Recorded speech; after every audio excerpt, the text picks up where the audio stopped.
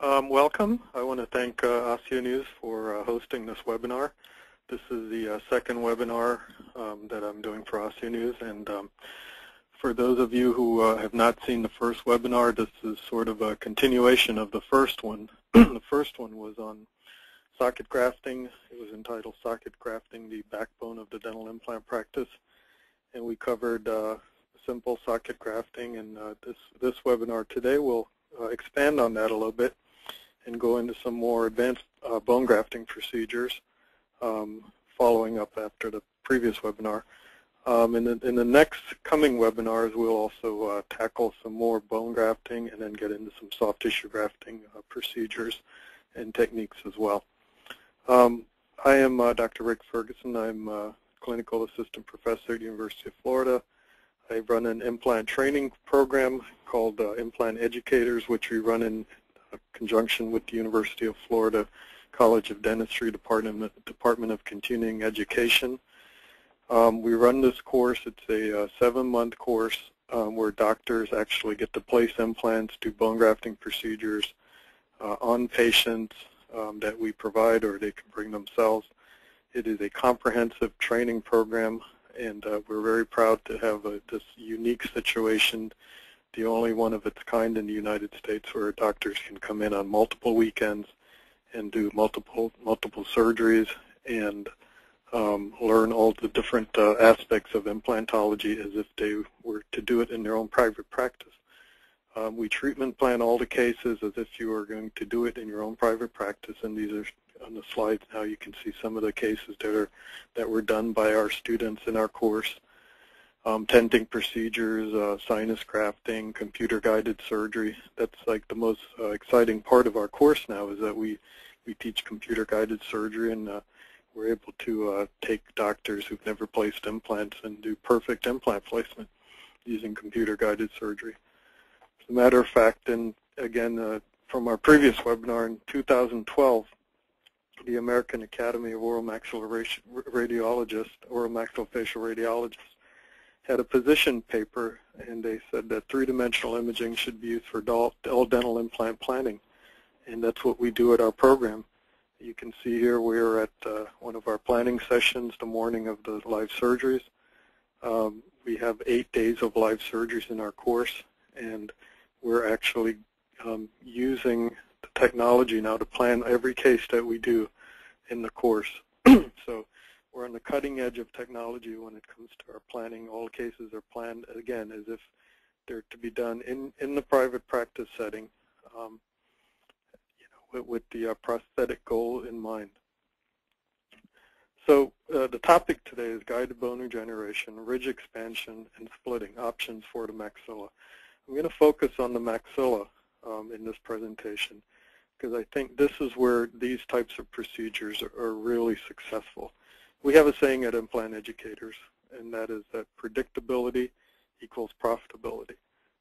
We only teach procedures that we feel are predictable in the hands of adequately trained practitioners, and that's what we try to do at our course. We teach people how to do these procedures so that they'll have predictability in their practice. These are my co-directors at the course. I'm the director of the program. Dr. Arthur Acker is our co-director. Dr. Catherine Ferguson is one of our co-directors as well. And our clinical director is Dr. Dwight Pate. We brought him on this year to help out with the clinic and treatment planning and supervision of cases in the clinic, because of his extensive background in restorative dentistry and implants as well. So this is the program, like I said. But let's go on with our bone grafting presentation.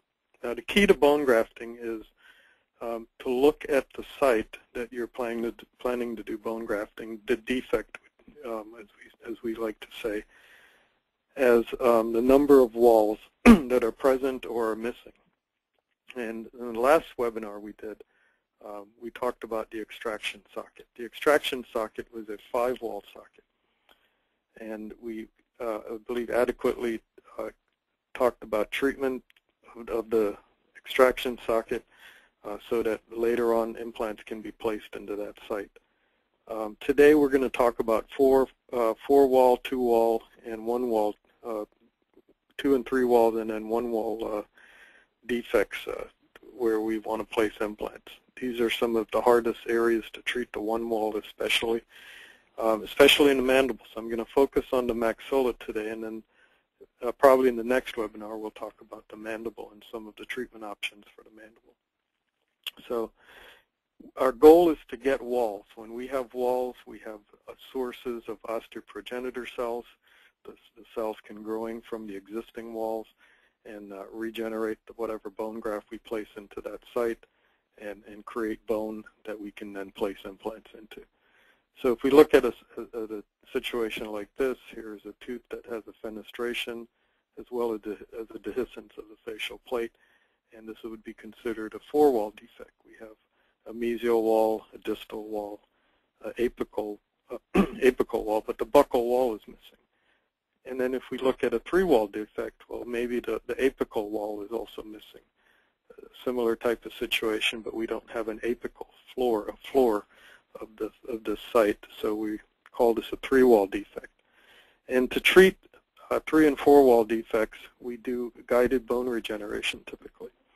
Not very much different than the extraction socket, and I'll illustrate the technique using this case. This is Nate. Nate is in his 60s. He's a healthy guy. Otherwise, you can see he's had dental implant treatment in the past, but he had some teeth that needed to be extracted because of failed bridge work. Over time, he developed caries under his bridges. And you can see the upper right area. We had some problems there. We're going to have to take these teeth out. Also, tooth number 13, he has a problem there with decay, and that root has to come out as well. And we need to treatment plan him in order to place implants. So if we look at a periapical X-ray, we can sort of visualize and see, how much bone is remaining. And the question that should pop into, the practitioner's mind at this point is, well, we'd like to place implants here, but are we going to need to do sinus grafts? As you can see, Nate has a low sinus, and we don't have a tremendous amount of vertical height of bone. Are we going to have to do sinus grafts here? And my initial thought on Nate was, well, yes, we're going to have to do sinus grafts because he's certainly got a lot of bone missing. Maybe tooth number 13 area, we can do a socket graft and place an implant there, but the other sites, well, let's see. Let's see if we really truly do need to do sinus grafts. I'm not going to cover sinus grafts in this webinar, maybe in a future one, but a lot of times I won't do a scan. A CT scan is going to give us, a cone beam scan is going to give us the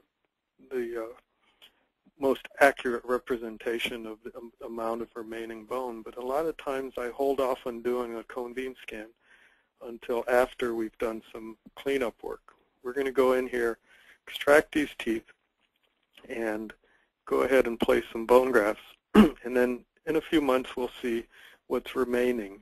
I don't feel that this situation warrants immediate placement into these sockets.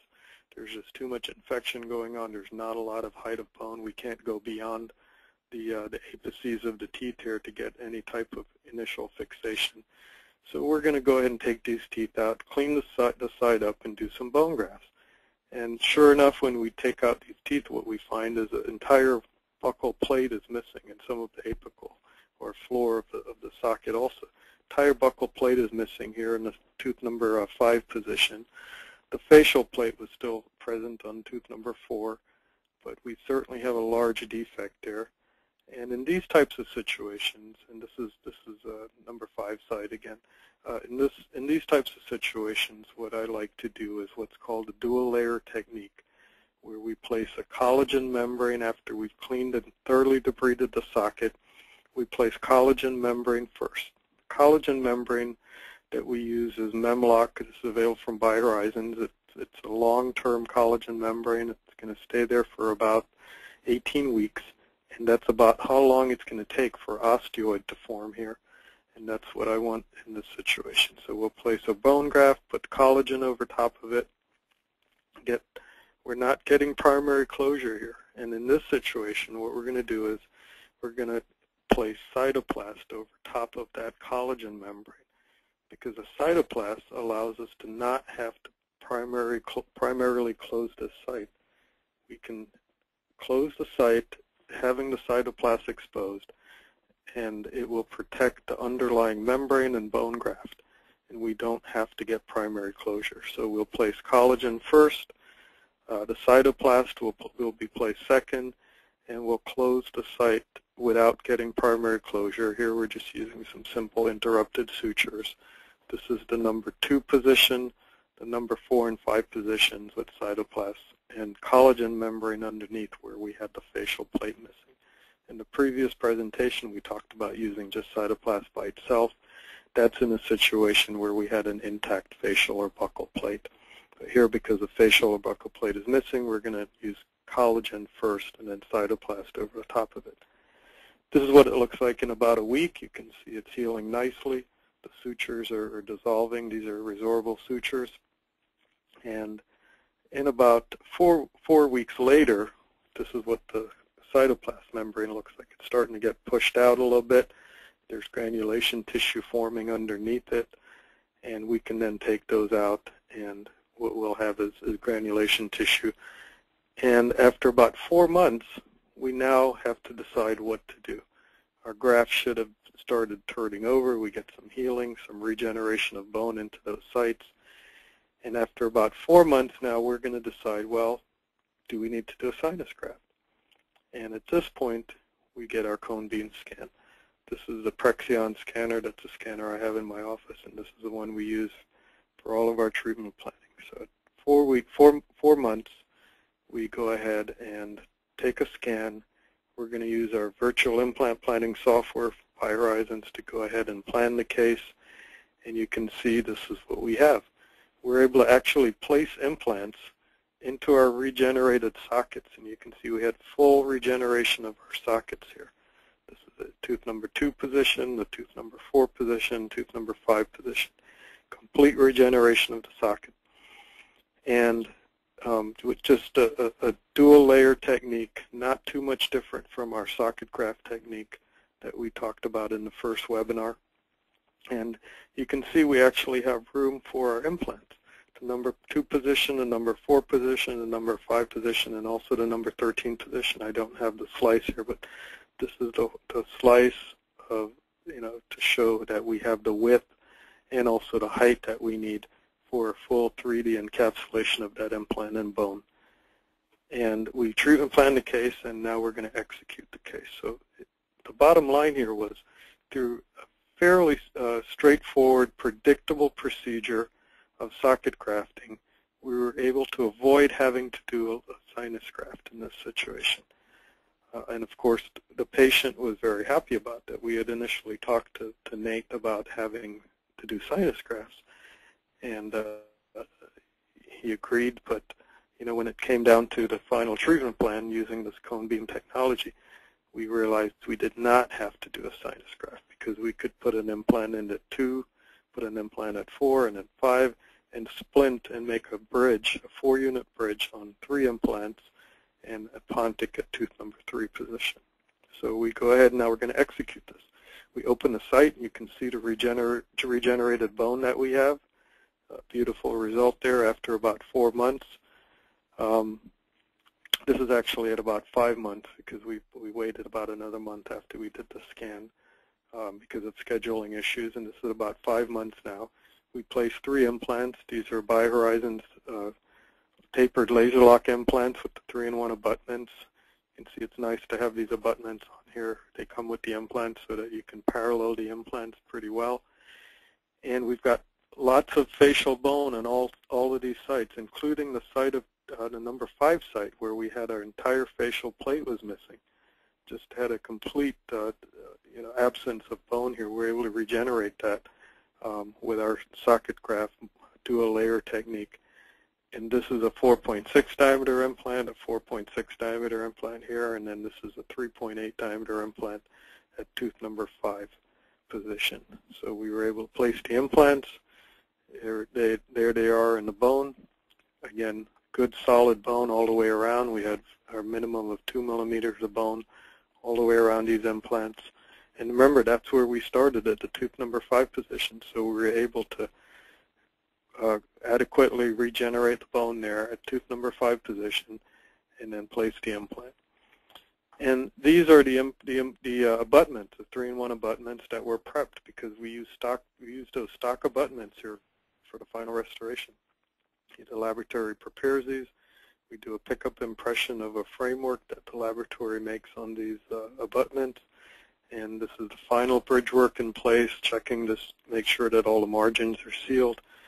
And what's interesting about this X-ray, it looks like this implant, the tooth number 2 position is in the sinus, but it's actually not. We know that because this X-ray is a 2-dimensional image. It's not a 3-dimensional image. And we know based on our 3-dimensional scan that we had adequate bone height there. Of course, the sinus dips down between the implants at in the number 3 position. And this is the final restoration that Nate was delivered to him with a 4-unit bridge, a pontic at tooth number 3. And you can see the adequate bone width of soft and hard tissue to restore this case. So that was a 3 or 4 wall defect.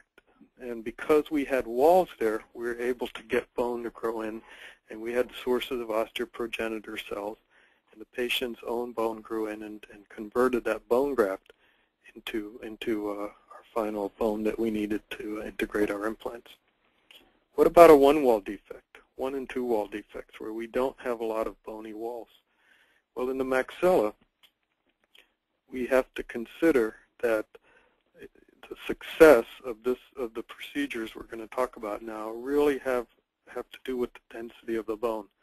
Bone density, such as D1 to D2, D3, and D4 bone, it's critical to know what type of bone density you have prior to doing the procedures we're going to talk about now, such as ridge splitting or ridge compression or ridge expansion. And it's also important to know whether you have enough width and height of bone. And we used a Misch-Judy classification, A, B, B minus W, C minus W, C minus H, and D. These are the standard classifications in implant dentistry. And we're going to talk about how we're going to treat each of these types of bone. Division A is abundant bone, Division B, barely enough bone, Division C, compromised bone, and Division D, which is deficient bone.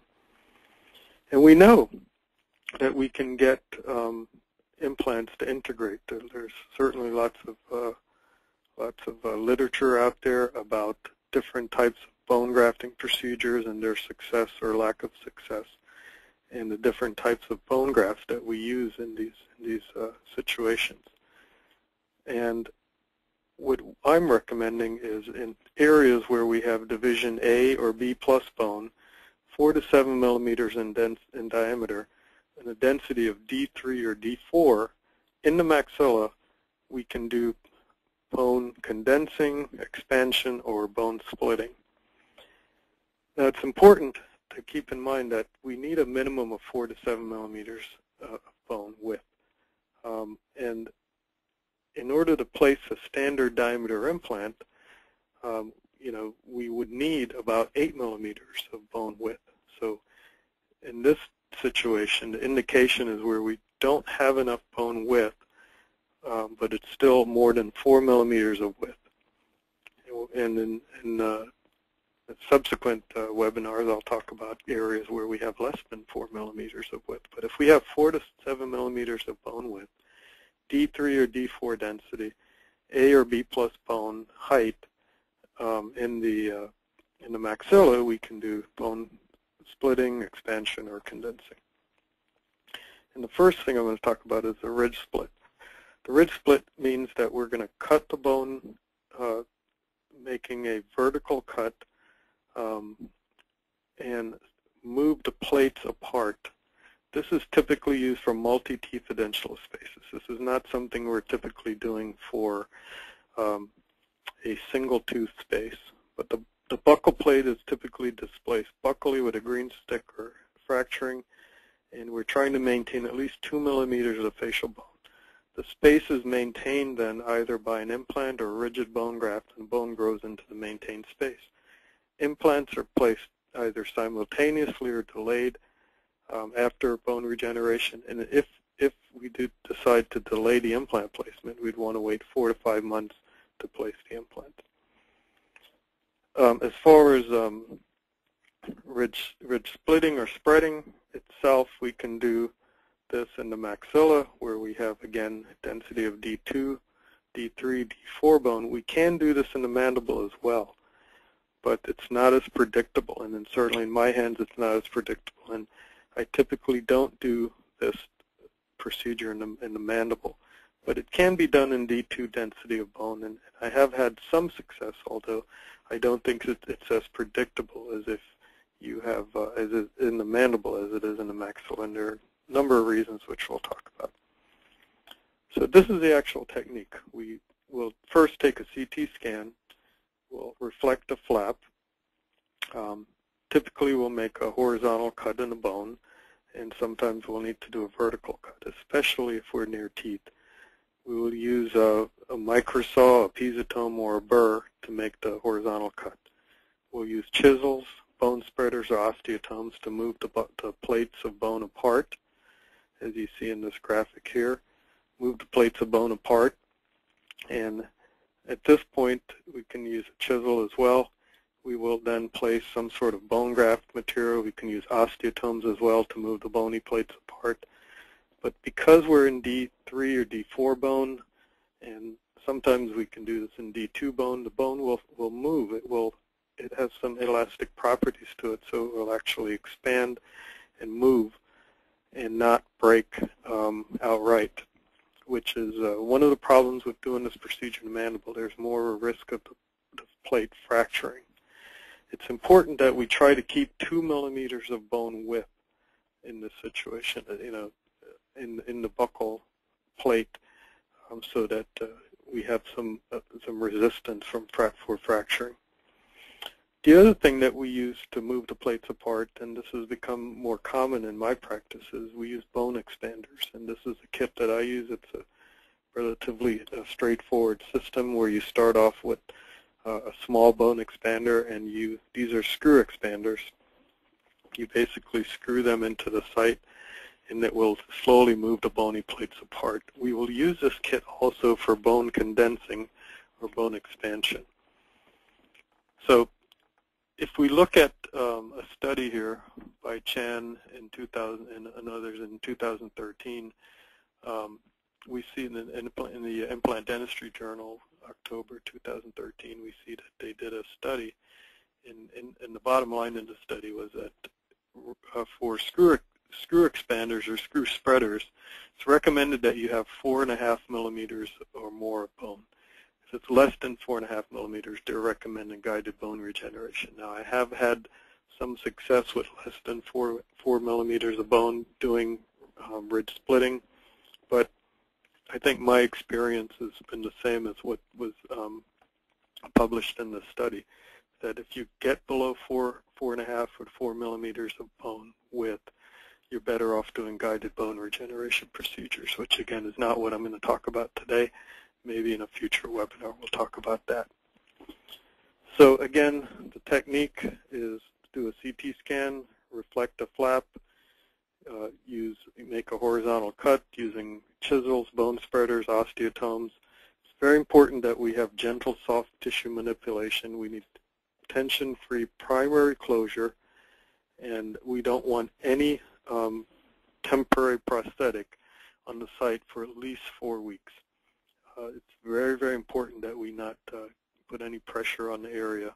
That will certainly lead to failure of the procedure. So let's look at Anne. Anne, this is an older case actually that was done prior to using cone beam technology in my practice, and actually before, this case was done way before cone beam technology was used as prolifically as it is now in implant dentistry. This goes back to the days when we were doing things by opening a flap and then deciding what to do. Today that doesn't fly, and certainly not in the United States where we have where cone beam technology is readily available. We can certainly treat implant cases better now. and know what we're getting into. But in Anne's case, we basically decided what we were going to do after we laid a flap, and this is what we started out with. We had, she was wearing a temporary appliance and wanted to have implant dentistry done. Now, you can see the lower teeth had some problems as well. After we did the upper, we went back and redid and did actually crown and bridge dentistry on the lower to open her bite and create a better occlusion. But her main interest was in having these this area done and not having to wear removable appliance. So we opened the side up, full thickness flaps, and we found that we had about 3 millimeter thickness of bone.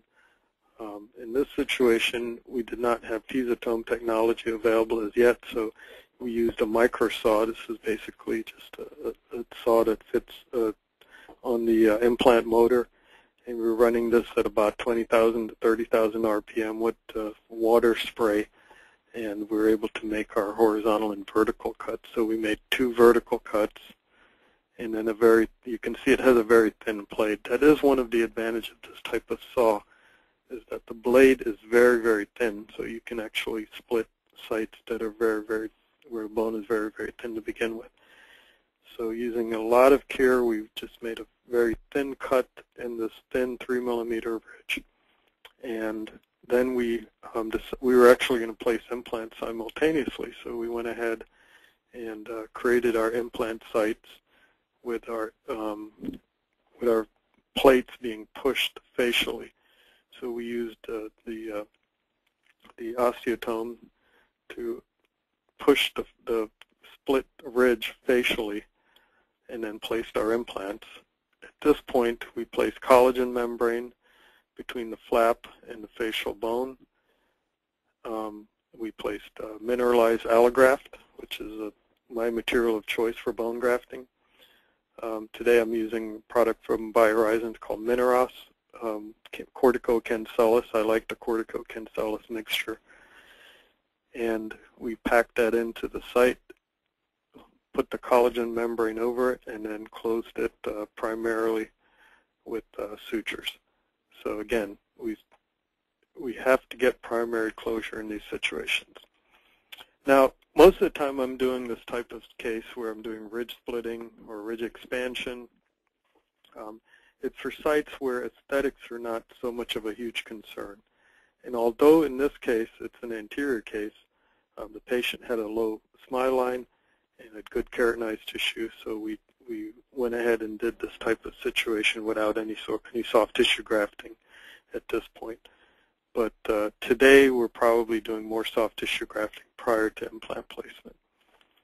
We left tooth number 10 to help hold a partial denture in place while the bone graft was healing, and here it is healed after about 4 or 5 months, and we're now going to go back in and expose the implants. And one of the things we did here in this case was, after we exposed the implants, we took out tooth number 10 and made the patient an immediate temporary bridge. You can see we had also placed implants back here in the number 11 and 12 positions where we had adequate bone to begin with. But in the anterior where we did our ridge split, you can see we were able to expand the bone and we had bone around our implants. And we did some additional grafting at this point, but we then took out tooth number 10 and placed a socket graft there as well, and made the patient a bridge on these 4 implants that were now well integrated after about 5 months. So the patient left with a bridge, having lost one more tooth, tooth number 10, with a bridge from tooth number 7 all the way to tooth number 12 on 4 implants. And this is how she healed. This is at about 2 weeks post-op. You can see she's healing well. The tissues are doing well. And then this is the temporary at about a month out, doing well again. You can see the aesthetics on this didn't turn out actually to be so bad. The patient actually had good keratinized tissue to begin with. But in cases where we don't have adequate keratinized tissue, we're probably doing soft tissue grafting ahead of time. And here is the final prosthetic on our implants. You can see We have good bone levels on all these implants. These were actually platform switched implants. This is a day we're actually doing a framework train, and this is the final bridge work that was delivered to the patient. And as I said earlier, we went back and did some more crown and bridge dentistry on the lower to open the patient's bite to fix the bite problem that this patient had. So that's an extreme case where we had very, very thin bone, 3 millimeters width of bone. And in a case like that, it's not always possible to do a ridge split. Today, had I done a CT scan or a cone beam scan on that patient ahead of time, I probably would have opted for a guided bone regeneration procedure. But I showed that case to show, the limits of how we can take some of these techniques, the limits that we can take these techniques to, and still get a decent result. All else being equal, the patient, healing well, et cetera, no infections and such. So let's look at the next evolution of the technology to do ridge splitting, and that's the piezotome, the piezo surgery technique.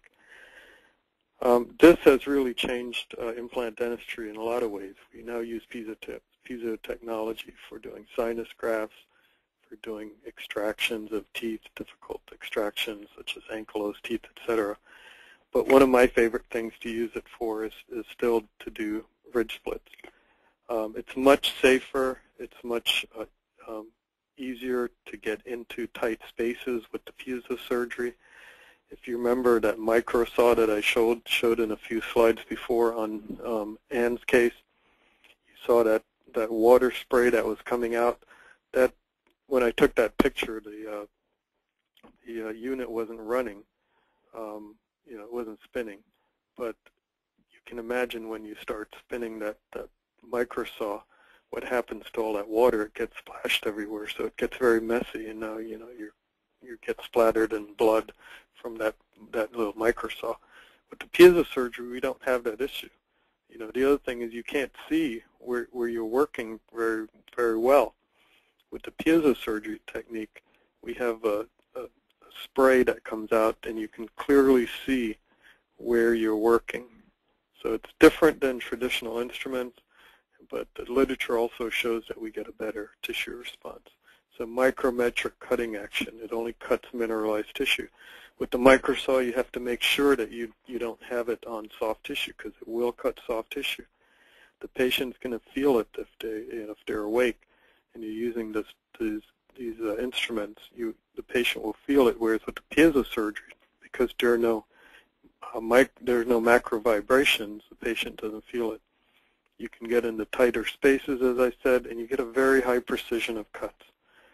And because of that saline solution that's cavitating around the tip, it cleans the site so you can clearly see exactly what you're doing, and it also prevents overheating of the soft tissue. So a similar case, this is Mary.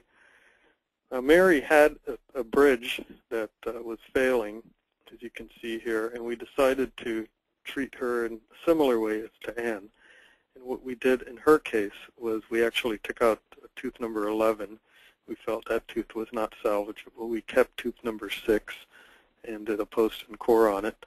But we were our goal was to place implants in the number 7 through 11 spot, and there was not enough width of bone. So after we took the bridge out and did the extraction, you can see here we did a simple socket graft on tooth number 11. You can see that they're probably, you can't see through the tissue, but we're going to get a cone beam scan, and we can just kind of guess that there really isn't enough width of bone there to place implants.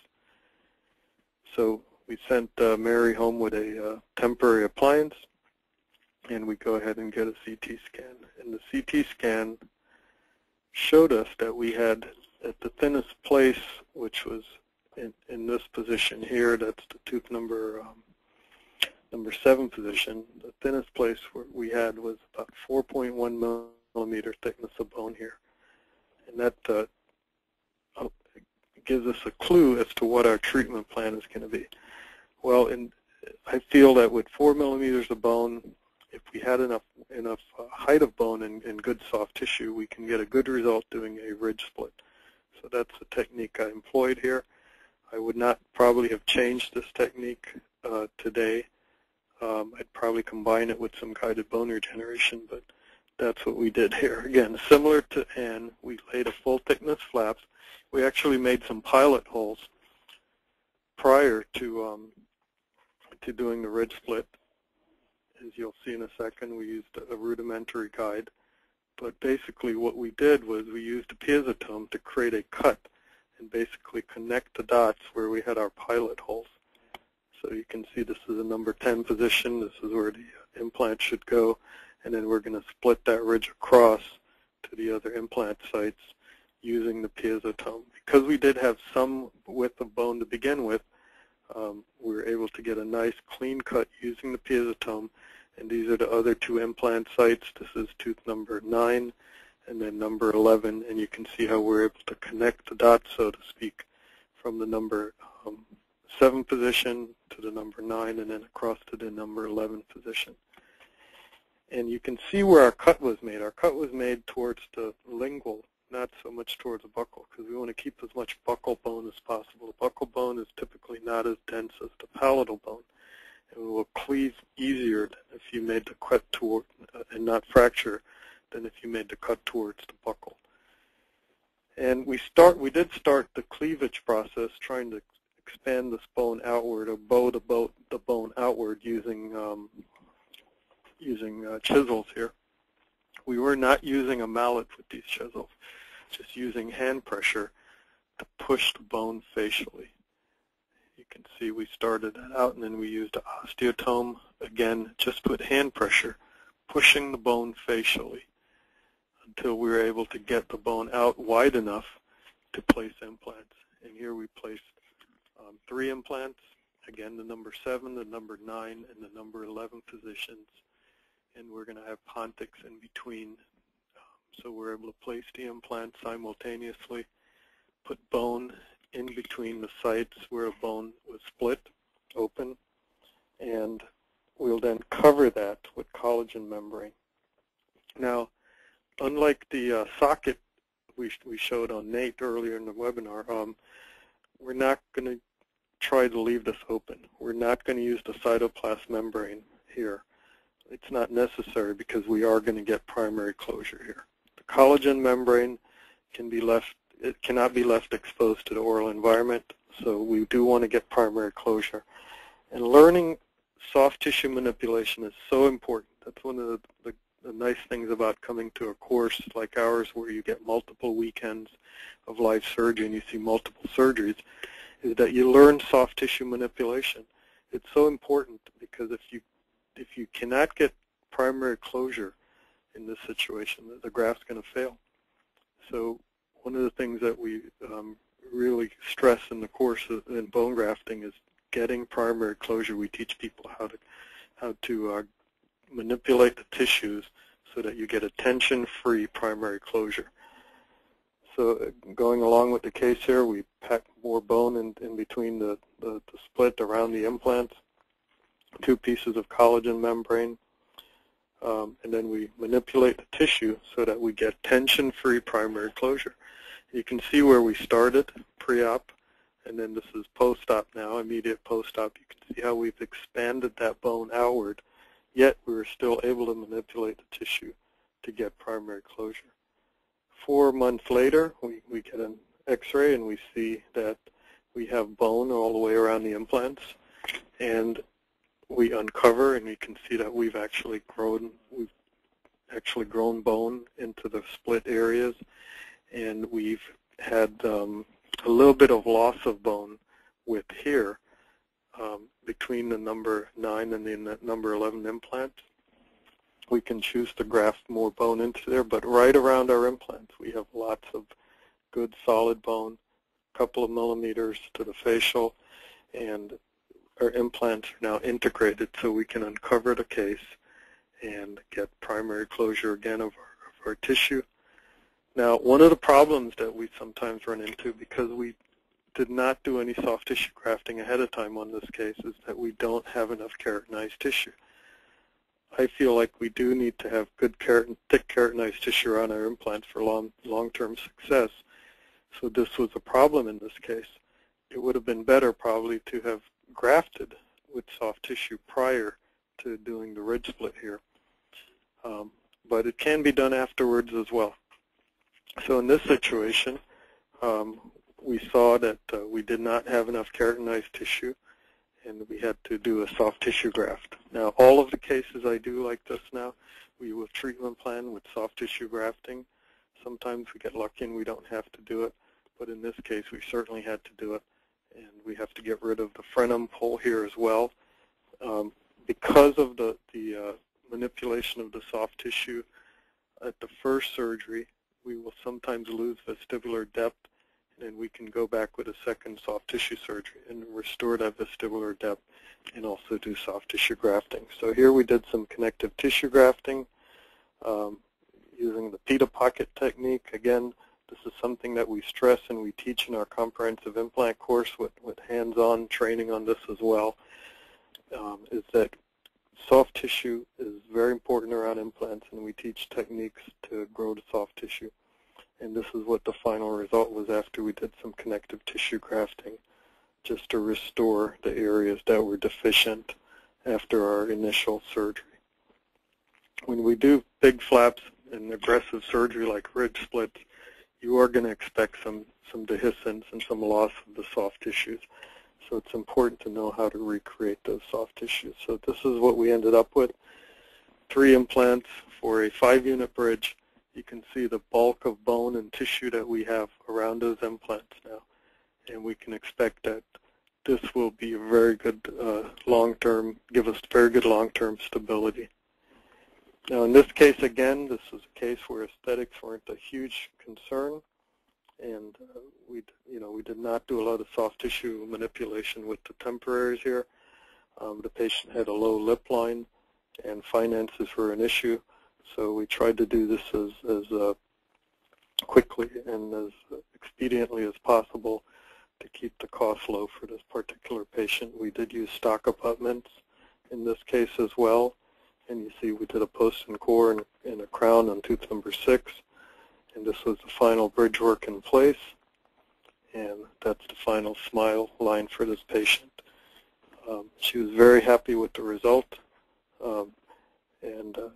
We were able to give her a treatment plan that fit into her budget, that we felt used good techniques, and we grew enough bone without compromising the amount of bone around the implants, without compromising on the type of quality of the implants and the quality of the bridge work, that would give her a long-term successful treatment. Now, I said that the procedures we teach are predictable, and one of the things that we teach is how to make them predictable. So this is a case that did not go so well. This is a case where I think too many things were done at one time, and it would have been better to maybe not do so many things at one time. Maybe go ahead and stage the procedures. In this case, the doctor who treated this case did an extraction of tooth number 12 with immediate ridge split augmentation. You can see here the patient has a bridge and is missing tooth number 12 here with a pontic at 13. Number 12 is failing and needs to come out, needs to be extracted. So the doctor here decided to do extraction, immediate placement of implants with a ridge split. So the ridge split actually went very well. We were able to, actually I assisted in this case. We were able to go ahead and open the side up using the piezotome. We split the bone apart. We placed 3 implants. And you can see there's actually a defect there in the bone where the extraction was. And I think that came back to sort of give us a bad outcome on this case. So bone was placed, membranes were placed, and again, I recommend we do get primary closure, because in this case we had a couple of things going against us. We did not have good solid bone all the way around that middle implant because there was a deficiency in the socket to begin with. The second thing was we did not get primary closure here. It was not possible to get primary closure with that socket. So again, maybe a more prudent way of treating this case would have been to take out the tooth and done a socket graft and then go back and do a ridge split later. So you can see the outcome here. It looked good immediately post-operatively, even though we grafted around the implants, and we used a cytoplast membrane because we were not getting primary closure. Remember this site here where there was a deficiency in the facial plate. This is what happened at about 4 months when the patient came back for their check. You can see that there was some bone loss around that middle implant. That's the area where the tooth was, where we did not get primary closure and where there was deficiency in the facial plate. So these procedures don't work every time, and you have to know which situations they will not work in. And don't try to do too many things at one time. In this case, again, it would have been probably more prudent to go ahead and done a socket graft on the tooth number 12 position and then gone back later and done the ridge split and placed the implants. Because the implants in front of and distal to the two other implants actually integrated just fine. And while the middle implant had some bone loss and we actually ended up taking that implant out and retreating that site like a socket graft and then putting another implant back in there. During the period of time when that was happening, when we were doing that secondary treatment, the patient actually had a temporary bridge on the other two implants that went across with a pontic at the number 12 position. So the patient had to have some additional treatment, but was still able to have a prosthetic while the case was being finished and the revision surgery was being done. Now, of course, the problem with having failures or partial failures like this is that if you don't learn how to do the case properly to begin with, and if you don't know how to do it predictably, the cost of doing that revision surgery is going to be borne by the practitioner, not the patient. And in this case, the implant was removed, the site was grafted, another implant was placed at no additional charge to the patient. So again, learn how to do procedures properly and take a course where you're going to see multiple procedures being done. I mentioned earlier also that when we have that the ridge split procedure can work in the mandible, but because of the poor blood supply in the mandible, we have not had as good success doing the ridge split procedure in the mandible, and it's not something I would recommend today.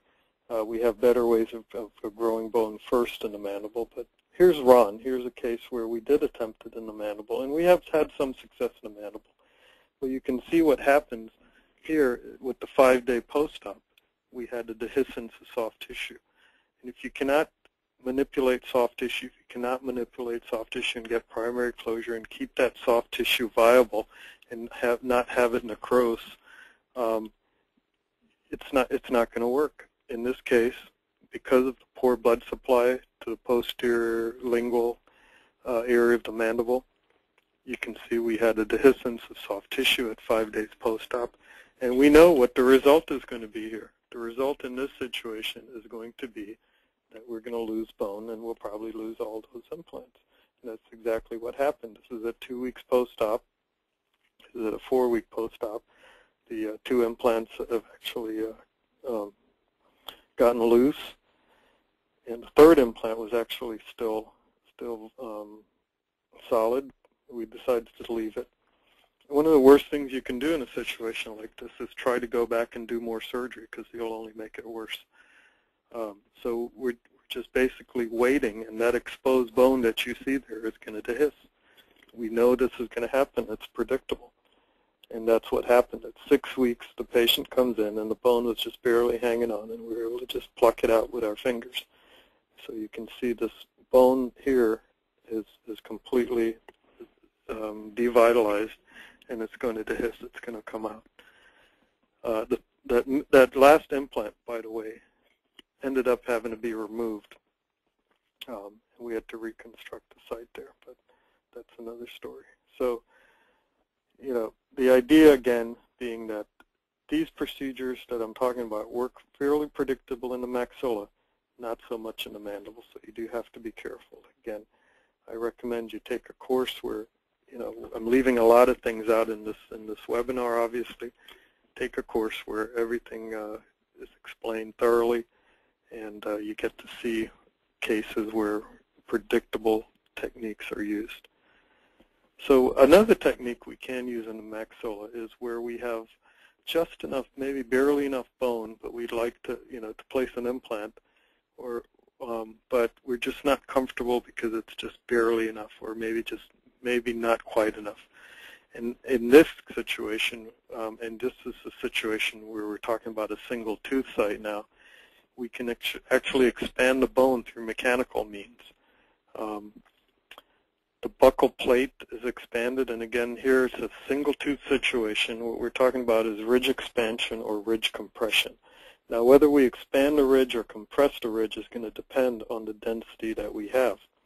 If we have type 3 bone and type 4 bone, we can certainly get condensing. If we have type 3 bone where we have a cortical plate, we're probably going to get some spreading of that bone as well. Think of it this way: if you squeeze a sponge, which is more like type 4 bone or styrofoam, what's going to happen is it's going to get squeezed, but the volume or the anatomy of the bone is not going to change. Whereas if you have a dense cortical plate, like in type 4 bone, and you place an instrument into the middle of that bone and compress it, the buccal plate might tend to bow out, and that's what you're going to get is a change in the anatomy. So here's Crystal. In Crystal's case, I'm actually going to finish with Crystal's case today.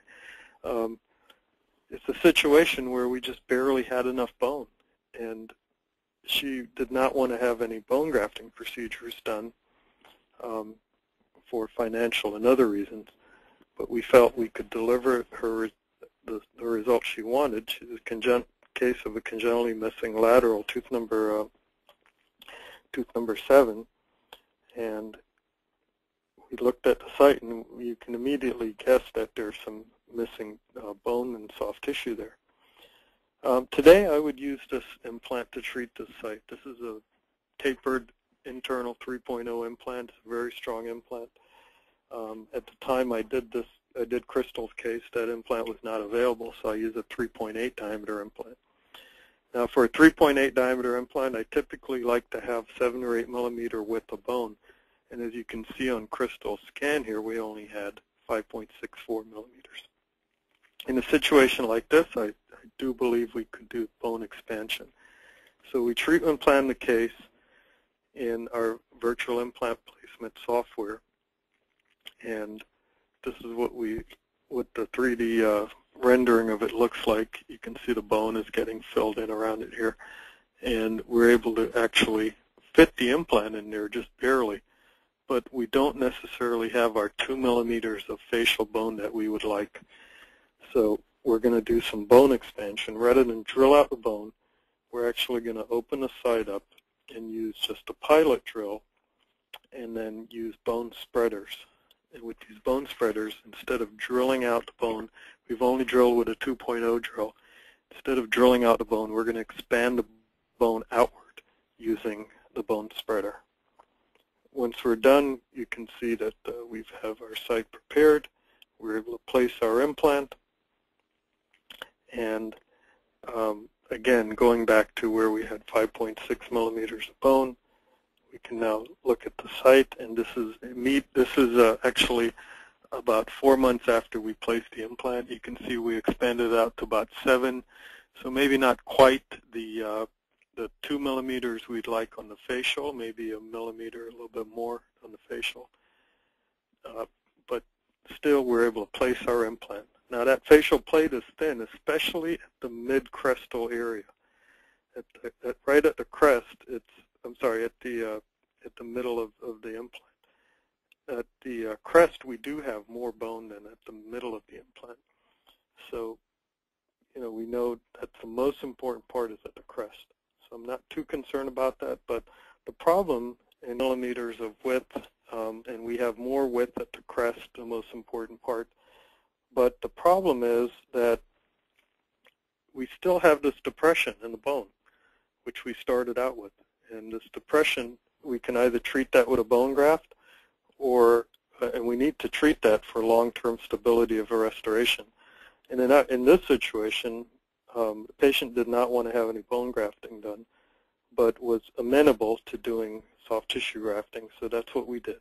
We did a connective tissue graft from the palate at the time of the implant uncovery, and we were able to fill in that area, and you can see the difference now in the thickness from where we started, using just a connective tissue graft at the time of implant uncovery, so one surgery again for the implant uncovery and a connective tissue graft, and then we go ahead and make our final restoration. And in this case, we used a zirconia abutment on a titanium base with a IPS EMAX crown.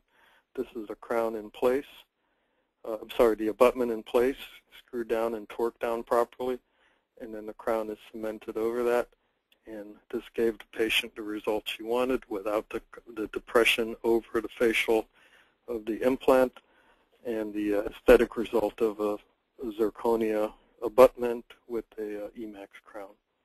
So a young patient, did not do any bone grafting, but we did do some soft tissue grafting to give us the long-term stability of the soft tissue around the neck of that implant.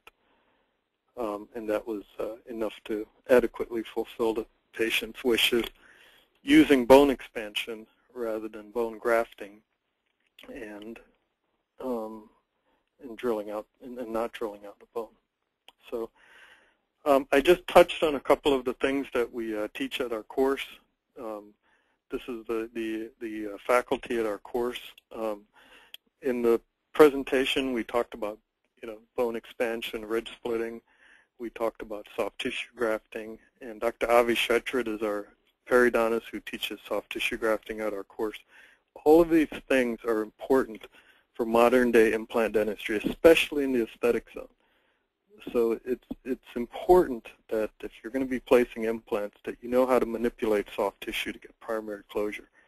The most important thing to bone grafting today is primary closure of sites other than socket grafts, which I covered in the first webinar. And I explained how to deal with sites where you're not going to get primary closure there. But if you're doing bone expansion, ridge splitting, if you're doing guided bone regeneration, excuse me, it's important to know how to manipulate soft tissue to get tension-free primary closure, and it's important to understand the relationship of keratinized tissue, especially in the aesthetic zone. And if you have a lack of keratinized tissue, you need to be able to get some keratinized tissue using either autografts or allografts. We do use both of those different types of grafts, soft tissue grafting. So to fulfill the needs of our very demanding patients these days. That's the end of the webinar for now. I want to again thank OsseoNews for giving me the opportunity to present and share my experience and my cases with everybody. And if you have any questions, you have my email address there. You can check out our website as well and contact us through that website. implanteducators.com, my email, drferguson@aol.com. Again, I probably left out a lot of steps in the procedures. We teach all of the procedures at our courses. And again, thank you so much. Bye-bye.